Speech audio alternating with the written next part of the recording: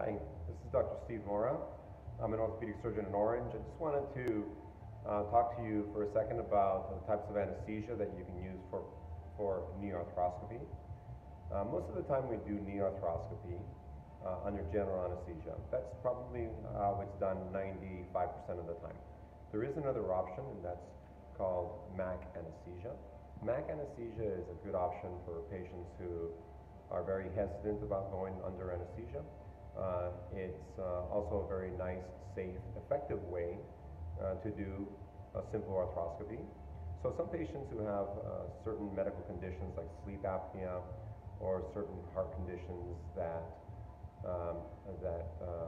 make them a little concerned or hesitant to go under general anesthesia, which is not unusual, they can have that option. So what I do is, it's not a totally local.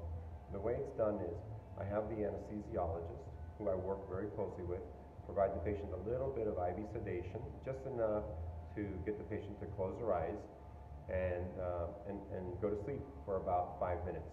In that 5-minute period, what I will do is I will numb the knee up. I will inject the knee throughout the whole joint with local anesthetics such as Novocaine, and I use a special technique that allows me to numb the knee very effectively. So when the patient wakes up from the anesthesia, the knee is actually completely numb, and it's so numb that I can operate and do meniscus trimming, meniscus repair, cleaning up any loose debris within the knee with the patient wide awake. So I work very closely with the anesthesiologist. We work as a team.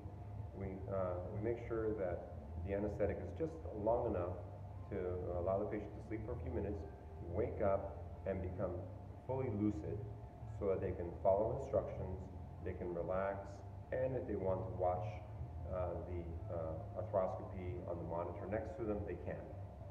I just had this, or I just did the procedure on a patient just a few minutes ago. It went extremely well. It was just as I explained. Patient had a meniscus tear.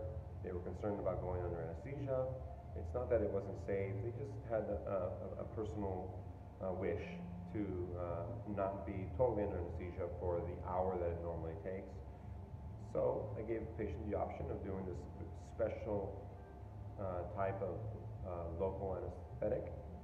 The anesthesiologist put him to sleep for a few minutes, numbed up the knee, prepped, draped the leg out, made my incisions. I was in there with my camera. Patient was fully awake. I let the patient watch the trimming of his meniscus, took the camera out, closed up the little tiny incisions, and he literally walked onto his bed and went to the recovery room. This was about 10 minutes ago. I just checked up on the patient. He's ready to go home. He feels really good. So this type of anesthetic is another option for a patient who may have a meniscus tear, but they've put off surgery for a long time because they just don't want to go under general anesthesia. Once again, it's a modified type of local anesthetic. Technically, we call it MAC anesthesia, which basically means monitored anesthetic, and it's something that we can do. Please let me know if I can help. I enjoy doing these types of procedures for patients and customizing the treatment to their needs. Once again, this is Dr. Steve Mora out of Orange County at Restore Orthopedics and Spine Center. I hope you have a good day.